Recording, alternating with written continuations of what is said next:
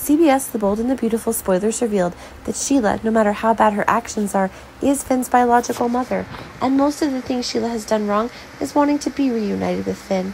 It's true that she caused Finn to have a near-fatal accident, but Sheila did not mean to shoot Finn on purpose. She wanted to kill Steffi, but unexpectedly Finn suddenly rushed out, and Sheila could not control her actions.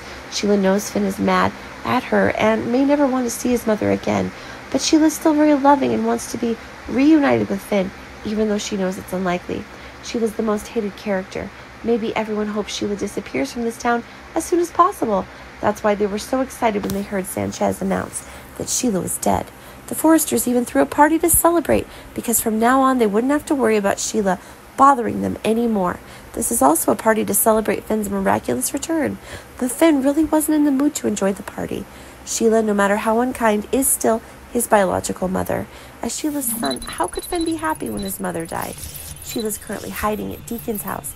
She faked her own death and everyone is thinking that Sheila's dead. Except, of course, Deacon sense he's also hiding Sheila's existence. Maybe Sheila wouldn't be able to stay in Deacon's house for too long because it would endanger Deacon.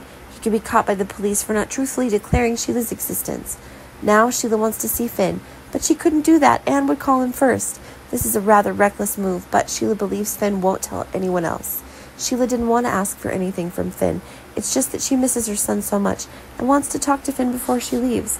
Although this is very risky, Sheila still wants to do it because she doesn't know when she will be able to see Finn again. Sheila calls Finn, and first she wants to apologize for what happened to him.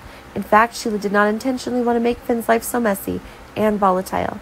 Sheila has realized her mistake, and she will take the initiative to leave town. She will never come back here and disturb Finn's life again.